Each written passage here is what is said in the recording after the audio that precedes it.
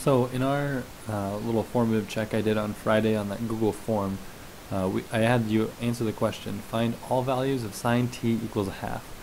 And after looking through the results, not too many of you got the entire right answer. A lot of you got half the credit, and I'll explain where it came from, but I want to go through the problem so that everyone knows how to solve a problem like this entirely. So the key here is we're not just finding sine t equals a half, we are finding all values of sine t equals a half. So the first thing you have to do is determine in the unit circle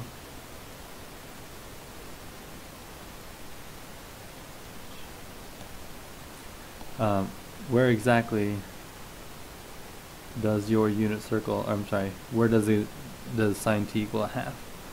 Well, let's see, sine of 0 is 0, 30 degrees is the square root 1 over 2,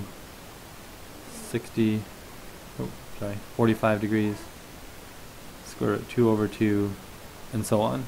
So we've already found that sine of 30 degrees is the one we want. Well, 30 degrees is equal to pi over 6. So the first time that our graph equals a half is when we've gone 30 degrees or pi over 6. So what we can do with that is say that sine equals a half at pi over 6, but every time we go back around the circle another 2 pi, we're back to a reference angle of pi over 6. If we go around again, we have another plus 2 pi, so we've really gone a total of 4 pi. We're back to pi over 6. So every time we add 2 pi to this thing, we're going to get the same 1/2. So our answer becomes pi over 6 plus 2 pi times k. So if we add one circle, 2 pi. If we add two circles, which is 4 pi, so on and so forth. The other, that's where most of you would have stopped. There's about 2 or 3 of you that kept going. I'm going to erase this for now. But here's where most people just kind of stopped working on this. If we have sine is positive in quadrant 1, sine is also positive in quadrant 2. And what that means is if I can find a reference angle in quadrant 2 that has pi over 6 reference angle, then essentially this right here, this reference angle of pi over 6 will also give me 1/2.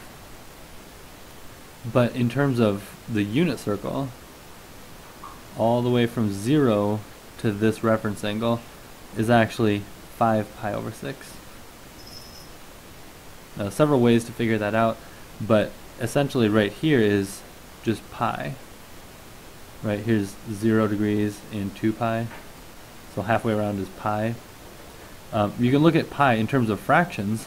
You could call that 6 pi over 6. So here's 6 pi over 6 right here. We've gone back 1 pi over 6 to get that reference angle. So 6 minus 1 is 5.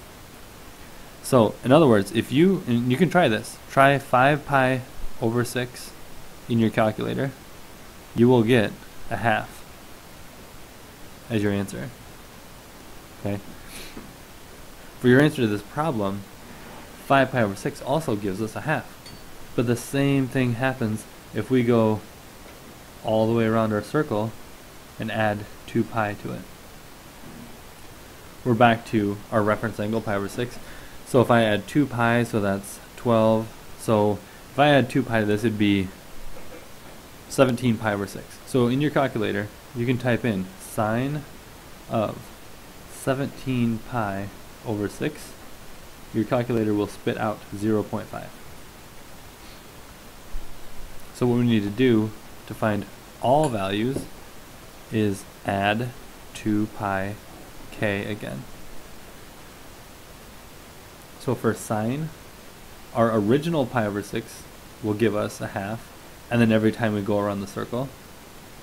But also, 5 pi over 6, our second quadrant in which sine is positive, will give us 1/2 as an answer, and then every time we go around the circle and go back to 5 pi over 6. So that is how we get our final answer, pi over 6 plus 2 pi k and 5 pi over 6 plus 2 pi k.